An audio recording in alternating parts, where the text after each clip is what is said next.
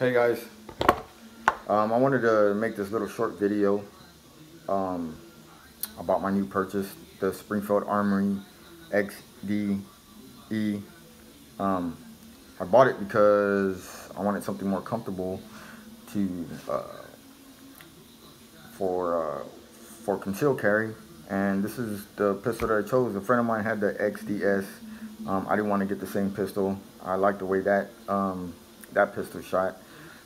So a friend of mine told me about the XDE, and I went to go look at it, and I kind of I felt it. I like it, so I bought it. The first time I shot it, I shot about 120 rounds. I had no issues with it at all.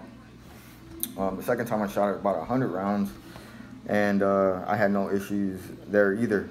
It's pretty accurate outside the box. Just real quick, I wanted to cover some of the parts of this pistol. On top it has the chambered round indicator, the safety and the decocker here.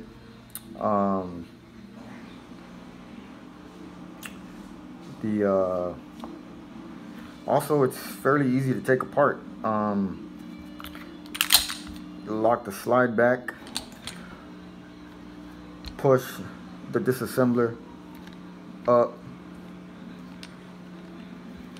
let the slide go forward, and it comes off just like that. That easy.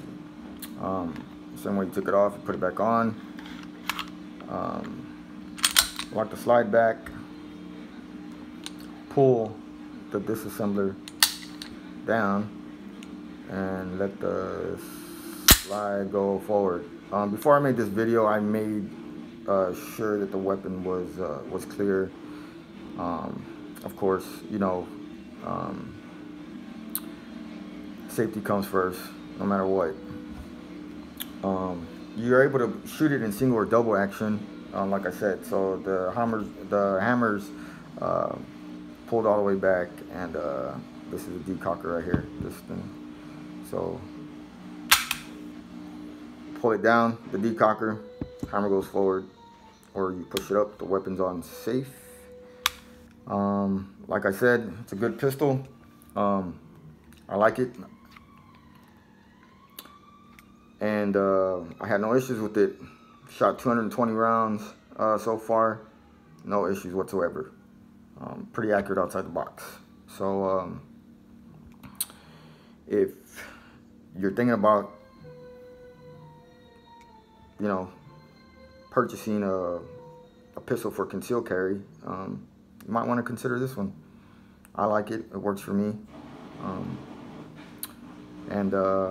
Oh, one more thing about the trigger pull. I think it's about like 9 pounds in double action, and single action, I want to say it's about like 3 to 4 pounds. I'm not really sure. I'm just going off of what I feel. When I pull the trigger back, I don't have the gauge to see